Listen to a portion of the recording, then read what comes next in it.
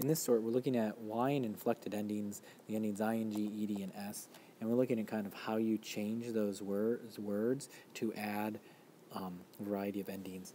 So we're going to look at a couple words here. I'm going to look at obeying, obeyed, and obeys. If you look at the base word here, obey, or the root word obey, you can see that it ends in Y, but it's a vowel and then a Y. Vowel and then a Y. So you just add the ending. Whereas in the word hurrying, you have hurry, hurries, and hurried.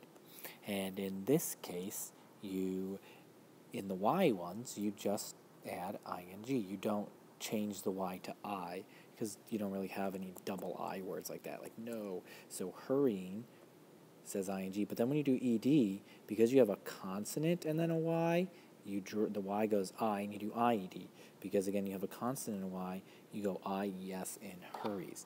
So your consonant Y words, for ED and S, you drop the Y and add I, and then for the vowel Y words for ED and S, you just add the ending ED or S. Now for ing, for all of them, whether it's consonant Y or vowel Y, you're adding just ing, because we don't have any double I words, so you're just adding ing if it ends in Y.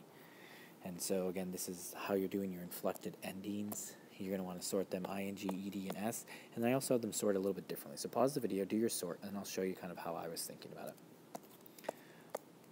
Alright, so down here you can see that the words are sorted vowel Y and then consonant Y. So you kind of look at their root words here, and then you can see that all the consonant Ys in ed and s over here, they all drop the Y and add an I.